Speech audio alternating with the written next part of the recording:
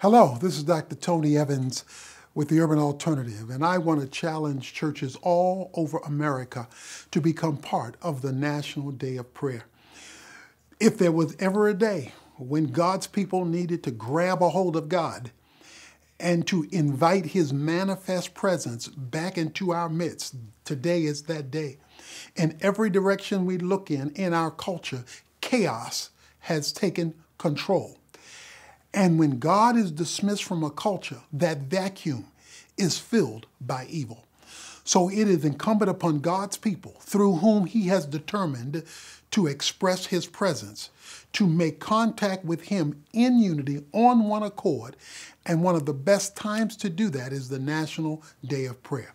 So you and your church need to get involved and make your voices heard on earth, inviting heaven in our midst to turn around a culture in chaos. The National Day of Prayer needs you.